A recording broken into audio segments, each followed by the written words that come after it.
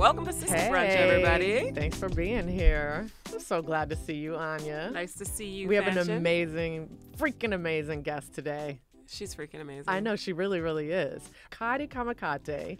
She's here with us today. She's an award-winning producer based in LA. She's worked with brands such as Google, Amazon, and 20th Century Fox.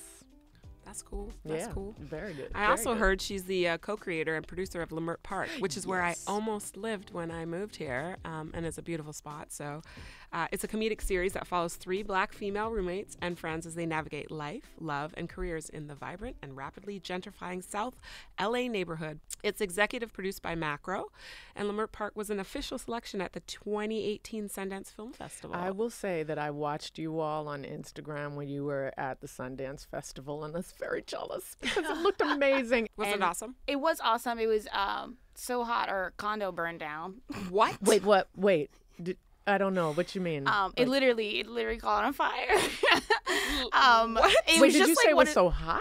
No, I'm just kind of, you know, It was the hot. fire. It was fire. You guys were fired. Yeah, there was like basically the condo next door burnt. Somebody fell asleep with a candle. Like the quintessential like don't fall asleep with a candle. Somebody fell asleep with a candle because Sundance rage. But it was wonderful. I had been there before to produce parties for an employer I had a couple years back, but it was my first time with a project and a project I was extremely passionate about. So to me, I feel extremely blessed to have had that experience. For so many filmmakers, going to that festival is like the pinnacle. Yeah. How do you even start that journey? Well, you don't start that journey thinking of it. I think oftentimes if that clouds your decision-making process, you're not going to make anything that's going to land anywhere. We were just 3 women. It was myself, Mel Jones, and Davida Scarlett that just were trying to create in a space that I'm very comfortable in now, which is digital media, at the time where we were seeing Awkward Black Girl and all these shows and creators that are just like, we're not going to wait for it. We're going to put our content out there. So we also were like, what can we do? And we started ideating. A lot of it is extrapolated from Mel's life. And originally, a lot of the characters, the archetypes were friends of ours and some of ourselves as well. And it's evolved and changed. But yeah, it was about creating visuals that we yearn for, crave for, and we don't see. So I think it was just straight from the heart, and we were just fortunate that we had champions along the way that resonated to it and we were able to make it. Let's step a little even further back. What was that original kind of spark for you that was like, this is the thing that I want to do? So I'm originally born in Côte d'Ivoire. I was born there and lived there till I was about 9. My mom is originally from Wisconsin. My dad is not. He's from Ivory Coast, and they met in college and ended up relocating there. And so I was born there. My brothers were. Do you speak another language? Yes, je parle français. Très bien. Ma première langue. I wish I spoke actually my ethnic language, which I don't, which I'm super upset my father about. But can I ask, was part of your parents' reasoning for taking you there because they wanted you to have kind of access to that heritage? Or was that not something thought of and then you got that anyway? You know, that's super interesting. I thought for a long time it was my father trying to kind of repatriate and like, you know, a lot of times men of this generation went abroad, were educated, came back.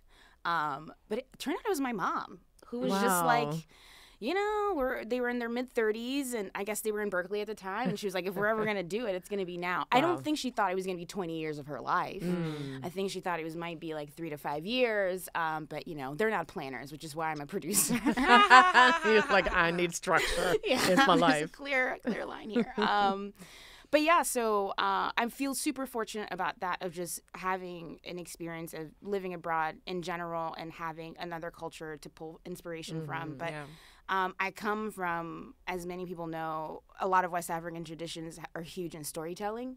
Yes. So I definitely come from just always being around storytelling that were, you know, it's like they were so visual in their description and in their richness that I was always seeing things. And my dad is a film nerd, and when he was originally out in the States, was trying to be a screenwriter. Oh, wow. I've not read a single script, so I don't know if he's any good at it. And he refuses. I always say, I'm going to produce something for you, and he doesn't want it. But I was just around a household that also reinforced kind of filmmaking and a love for it. And so I think when I was younger, I thought I was going to be an actress because that's what you see. You don't know about the nuts and bolts behind it. And then I thought I was going to be a director. And then I got to film school. And I realized then pretty quickly that my mind worked in organizational kind of spaces. And knowing from a very young age that I always wanted to be in the film industry, and I've never had a backup plan, it just was more about figuring out how I fit in. And so it was in college that I AD'd for a while, then produced, and realized that that's my bread and butter. And speaking of bread and butter, that's kind of a question we get a lot, and I think we all grapple with is, you don't make money right away, right? You're kind of like you want, or even ever possibly, right? If you're doing indie stuff, right? So what were the pressures you felt around that, around making money right away? And how did you survive, the early part when you didn't have a job, but you knew this is what you wanted to do? Yeah, I started interning at Film Independent my last year of college. I was fortunate, and I think it's important to share that my parents helped me for the first year out. I think a lot of people don't talk about that, but I wouldn't have made it without that extra couple $100 a month. I was working 2 jobs as well, and then freelancing as much as possible. So yeah, I was grinding. I was not, and I still am not, below doing anything I need to do to get the job done. I would work on music video sets. I would AD whoever would let me AD. And Cody Elaine Oliver, she is one of the creators of Black Love. That's super successful right now. So she gave me a shot being her intern, and it's through her I met Mel Jones, Angel Christie Williams. I met basically my diehards out here that I've kind of come up with and I've been working with, and they gave me chances to be on set with them and to grow. And you have to have the homies that are like, well, you're not really a production manager by experience, but we're just gonna give you that title and that responsibility, and you're gonna figure it out. You have to have these doors open for you, right? But you have to also prove yourself as somebody for sure who could take the challenge and work themselves to the bone, and all of those other elements that I think sometimes people don't realize. It's you get great opportunities in production, but you get it because you were the PA for the last 7 months. You can't fake the funk on production. You cannot. Right. No. I think a lot of times younger folks coming in here are like, well, I'm making movies with my iPhone and I understand how to gaff something or to DP, but it's not just about having the skill, it's about knowing the people and understanding the environment. And emotional intelligence. Yes, 100%. Anybody that tells me what is my biggest skill set as a producer is being emotionally intelligent, because oftentimes a lot of decisions are being made are people fed well? Yeah. People have caffeine. And what are they fed? Yeah, what are they fed? And what is the actual power struggle that's happening behind this decision that we're not tangibly seeing, right? And those just happen with being experienced on set. Sometimes when I work with people that are greener, I realize that's the difference. They can't make those discernments, and that's actually the difference between something that's very fluid and successful and something that has a bunch of kings all the way throughout. Right. Yeah. Sometimes you have to understand, let that person be king. You'll be king next time. Yeah. It's all good. Can I just say something about emotional intelligence? Because as a director, I feel like that's something that I have to key into all the time. And I think people don't. I'm so glad you brought it up, because I think people don't recognize that enough, how important it is to be able to understand people. Yeah. It helps you code switch in all these different situations. And I mean, or not. Or not. Yeah, or not. Or not. Yeah, exactly.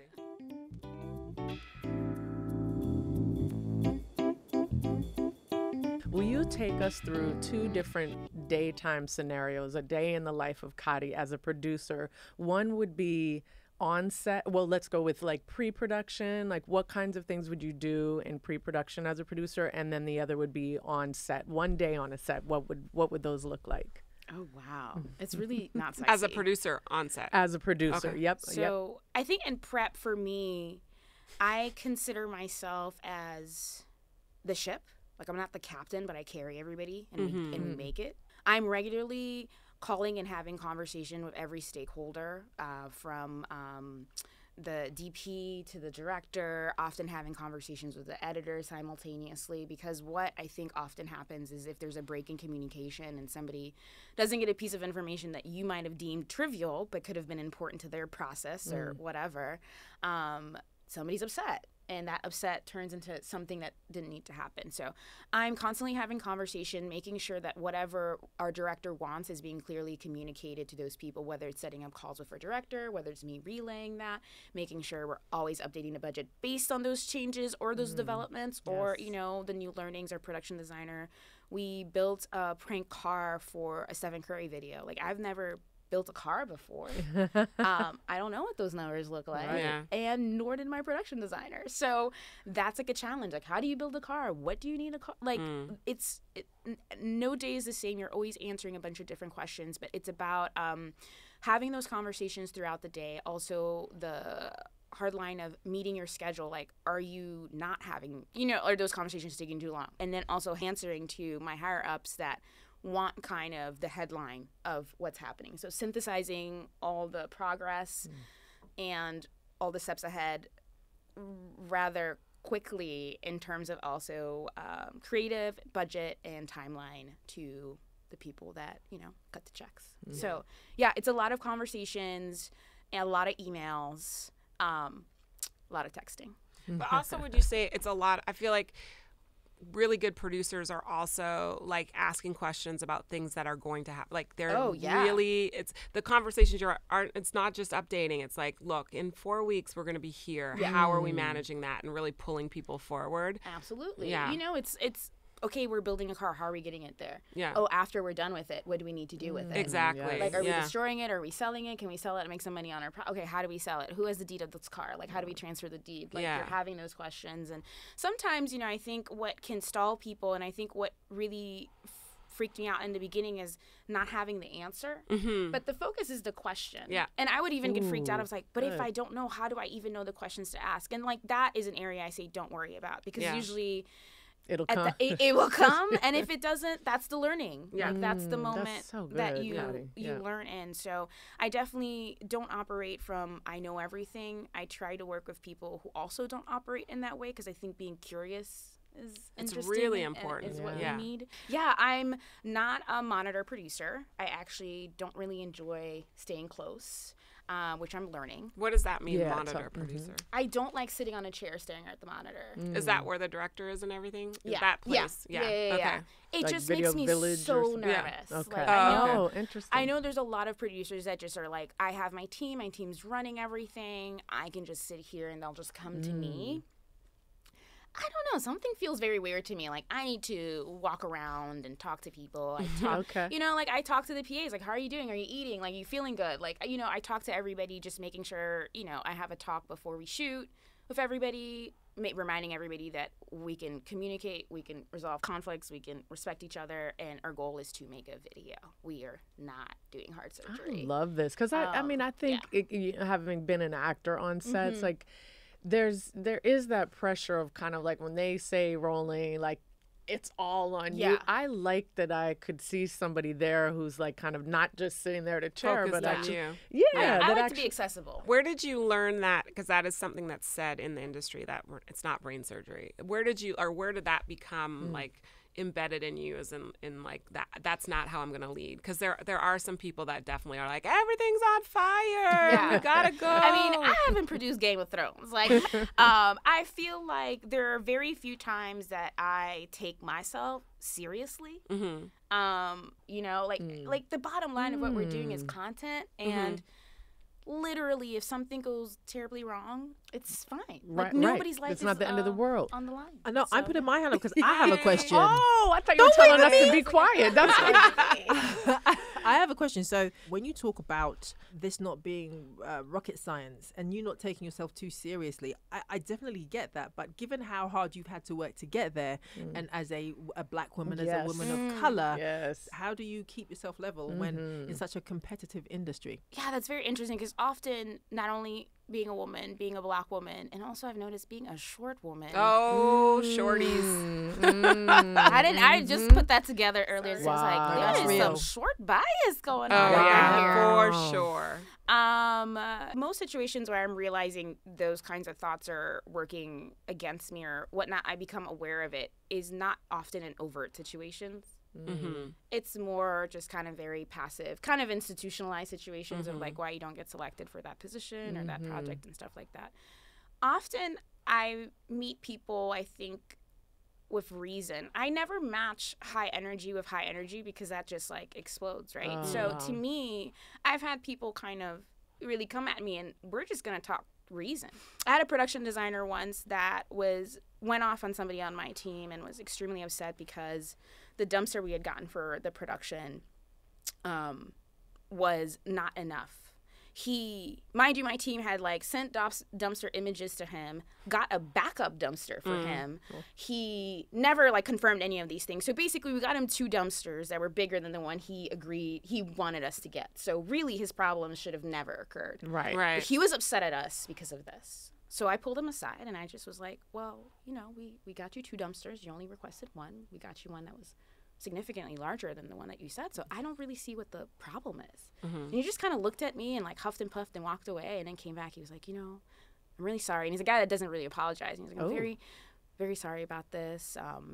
You know, I really needed some coffee. And I was angry. I was angry. So like, I can't carry it because I wouldn't be in this business at this point. Right. You know, like you can't carry everybody's BS about it. But, you know, he recognized in that moment that, hey, like, you were wrong. Like, you were flat out wrong. We tried to get ahead of this issue. You created a bigger issue, and then you have the nerve to be upset about people that try to solve, like, that kind of sense. So I think I just kind of don't take it personally. I really meet people with rationale. I'm very transparent about money.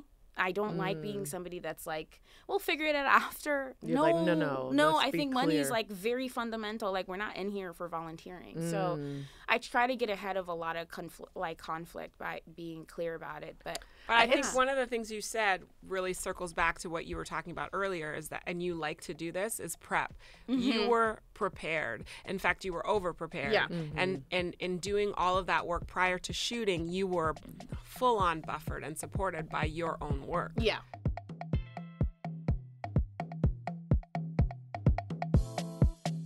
So we know you love listening to this podcast and to our amazing guests, but you can also join our community. You can join us on Twitter @SisterBrunch and also on Instagram @SisterBrunchPodcast. Now back to our interview. To a certain extent, the reason for this podcast is we do take some shit personally, which for sure. Meaning like the reason this is Sister Brunch, right, is that we understand that we have some barriers in the industry. Yeah. And I'm wondering, like, especially as a Black woman and right, like even the size now, the question of that, like, in what ways do you see, and whatever you're comfortable sharing? I mean, because to me, I'm looking at Leimert Park and I'm like, I don't understand why we're not watching this show. And I'm curious if the fact that it stars Black women, you know, in a gentrifying neighborhood, there's only room for one Black show. Right. And speaking of gentrifying Leimert Park, too, is like, it's the white folks in Hollywood that are gentrifying Leimert Park. Yeah, you know what I'm saying? So, like, I guess, what kinds of things do you see kind of pushing back against you? You know, I think at the end of the day, there are certain roles that people feel comfortable with you in, and certain imagery people are comfortable with you in. Enslavement, crime, jail, pleasure, and to name autonomy, and all those kind of things. Yeah, like not so great. I don't know. It's so interesting. I think, to me, this was never a choice of a career. Like, it was what I was supposed to do. So it doesn't feel like I'm ever not odd. You know, I'm not odd in it. I feel so comfortable in it that I think sometimes when we have these moments that I feeling very dismissed because of my race or my gender, I'm just like, well, what the, like, who are you? That's on you, right? Like, who are you? Like, I've done my work. Good. I've done here. Like, I belong here. I've never felt that I didn't belong at the table. That feels like also something you have to have in your mind is that you belong at the table. Because if you think you don't belong at the table, you're not going to get anywhere because no one's going to invite you to the table. Right. And it'd be so good. They know they're not having a table unless you're invited there. Exactly. Yes, it's such a good point. Yeah. I think that's actually an important thing to talk about is, like, if we're holding the shroud of, like, defensiveness because we're this person, we're also, like, pulling ourselves away from the table because already it's like, you know, you don't want to put that in the forefront. What you want to put in the forefront of what you do is your preparedness, is your hard working, is your ingenuity, is your creativity, is your excitement for the job, which sounds like all of the things that you have. This is what is beautiful and also so hard about doing this podcast is like, given the folks that I work with, and I don't mean my immediate people, I'm just saying, you know, when I talk to you all, I'm like, y'all are some badasses, which means, and as much work as both of you are doing, and it's beautiful, like, you should be doing it all. And yet I completely agree that also, like, you just do you still just wake up every morning, you go do the work, right? Like, you do it and you do it the best, you know, which we always do. That's what I'm dedicated to in the industry. Like, and I'm lucky to be in that position to be able to kind of like help move the story along, or, you know, but that's for me. But meantime, y'all do your work, and I'm gonna be in the offices being like, why aren't these two? But I think those two go together because I find that there are some other folks in the industry that talk about inclusion and diversity, but then you walk on their set and it's 80% white because and they male. can't find anyone. Which I know, is it's really hard. I'm sorry, to find don't women of It's so color hard. in the You just industry. They're really, there's none of You them. can't do it. Like, do there's it. no one. You know, on Juneteenth, I produced a series, a shoot with one of the top Black athletes in America. My whole production team was Black. All of them were women. Like, that's Tell us more. intentional. Tell You know us what I more. mean? I Yes. feel Yeah. like there's just so many people that talk about it. And then you go on their sets or you, like, work with them and you're like, why is your whole team white dudes? Yes. Like, they can't relate to anything. It's not even the woke white dude, you know? Like, Right. he ain't even got Not swag to even him. trying. Like, it's not even interesting. So, to me, it's about championing those people. And I'm fortunate enough to work in an opportunity and work in an environment, frankly, that has allowed me to champion people. Because much like my folks gave me those titles, maybe before folks could say I was ready, but I was able to step into it, I see that as my job. Yeah. You know, like, you have to do those things for the silly branded shoots because then they have brand real. Right. Yeah. So then when, like, Yes. Honda or Toyota or whatever comes to them, they're like, oh, you have that. It's just very frustrating. I've seen it in so many spaces. I used to work for a top advertising agency that was like, oh, such a toxic environment. But you would see how people would get boxed out of opportunities because they didn't, quote unquote, didn't have anything. But then you show up on that set with that whatever named DP who checked out. And it was their first AC with DP ambitions running the whole thing, right? It's like all of these things where you have so many people of color that are talented that just don't get the chance. And that is extremely important for me. I was like, let me have my legacy be people that were able to eat, go on vacation, and buy presents for their family because I was able to, like, give them that opportunity in a tangible way. I think that we all operate with that just on the underlying Yes. like surface of us every day, and I think it's what motivates us. It pushes us forward, and we may not tap into it all the time, but when we do, it's an emotional thing because. Honestly, I watched a trailer to Harriet. I started bawling. Just the fact that story is now something that is like a major, like. Did you hear that they were trying to cast Julia Roberts? Yes. No, they weren't. Yes. You're lying. When he Apparently, started shopping you that are script, lying. this was in the Oh. 90s. In the People are 90s, liars. it was in the 90s. But in the 90s, when he Yes. started shopping that script, one of the producers was like, Wait a "Why minute. don't we get Julia Wait a minute. Roberts?" I'm gonna find it for you. Is she the most That sounds ethnic? because of, that I sounds mean- Her and no, Scarlett no, no. Johansson. And the could thing be is, like, something. you know what? I'm trying to should do a excuse buddy it that it was the comedy. 90s. That shit still goes down. Like, No. it's still, like, No. Oh, it would yeah. not Yeah. be surprising I to did happen. not know Hold that. on, I found it. Let me quote him. Oh my The goodness. unnamed executive, Oh my who goodness. should be named, by the Named, way. yeah. Yes. The script is fantastic. Let's get Julia Roberts to play Harriet Tubman. When someone pointed out that Roberts couldn't be Harriet, the executive responded, "It was so long ago. No one's going to know the difference."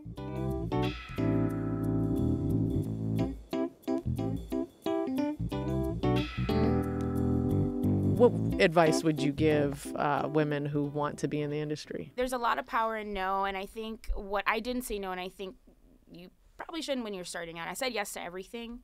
I agree with that. I feel like yes. Yeah. Oh, you have to. You have Yeah. to say I yes think to when- everything. When you're starting you're out, starting unless out. it's going to hurt you Yeah. terribly. Right. I'm just going to say, remember, I was an actor, and Yeah. I said yes to some shit that Yeah. I'm like, Okay. please don't ever put that online. You know. Yeah. So anyway, Okay. no, it's not that. Not I mean, everything. I'm not talking Never be porn. an I'm actor. just talking Yeah. like, anyway, Oh, I'm okay. sorry. Sorry, Fancher. Let me No, just It's not my agree. podcast No, today. I do. I think that is actually throughout the whole industry because Right. Right. when you're starting out, you're a PA, and they're the most exploited bunch in terms of crew of, like, you know, hours they will Yes. work Yes. without meals, without sleep, without all of these things, right? They're the, like, backbone of it. But say yes in terms of variety of projects, in terms Yes. of people you don't Yes. know or whatnot. But now I no longer have the guilt in saying no, and I Yeah. find strength in that, and just saying, you know, I know what I can give you, and this isn't a lineup.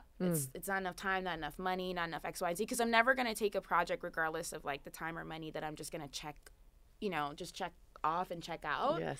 So I don't commit to anything without knowing I'm going to be 100% at it. Tell us what you're doing, how we can support you, Yes, how tell us we everything. can find you, where. And I know, it's beautiful that you're like, I don't want my name out there, you know.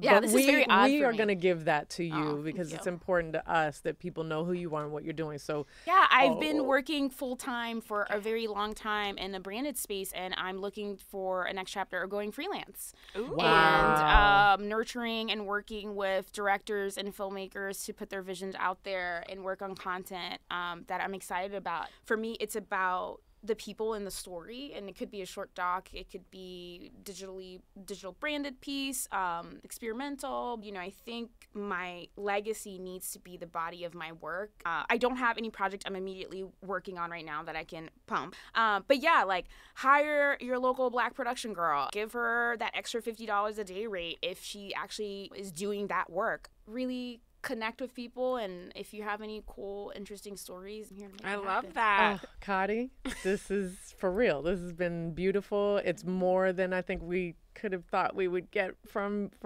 our Sister Brunch guests, and I especially appreciate your inspiration and also you've made your work accessible to women who might be interested in it and don't know how to do it, but you're like in it, and so providing this expert voice. So we're so grateful. Yeah, I have to say, like, as somebody who came up like within the production, like I was a trainee, so I came up within the network system, to hear your process and what you've done and how you've kept yourself motivated and diversified yourself and kept yourself working is really impressive. And I think that's, you know, a lot of people that are not in Hollywood, that's going to be their direction. That's how they're going to come up. And so hearing from you has been really important. And I'm really thankful that you shared with us today. So thank you so much. Thank you, guys. Yeah. Thanks for listening to Sister Brunch. I'm Anya Adams. And I'm Fanchon Cox. Join us next time.